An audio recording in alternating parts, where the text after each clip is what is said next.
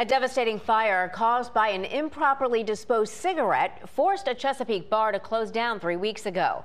But there isn't any damage inside the bar. It's all out front.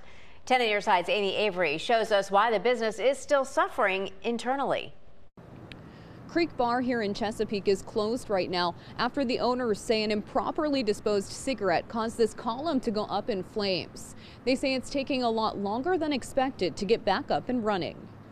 Firefighters were called to Creek Bar on November 17th. They saw flames coming from one of the columns in the overhang outside the restaurant.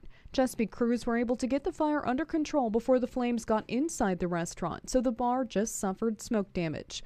But the city deemed the restaurant unsafe to operate until the damage outside could be fixed because it's right over the front door.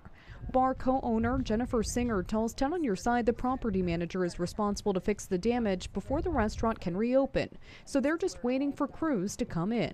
Singer says they have about 19 employees who are out of work right now ahead of the holidays. So we're still trying to cover their pay. Sorry. And it's hard. You don't want to let them down. Excuse me. You don't want to let them down.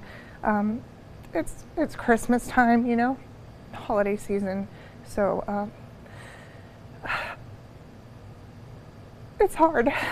Singer says they contacted the property manager, Henry Wilcox, multiple times. He's a senior portfolio manager for Colliers, a commercial real estate agency in Hampton Roads. We also contacted Wilcox after our interview this morning.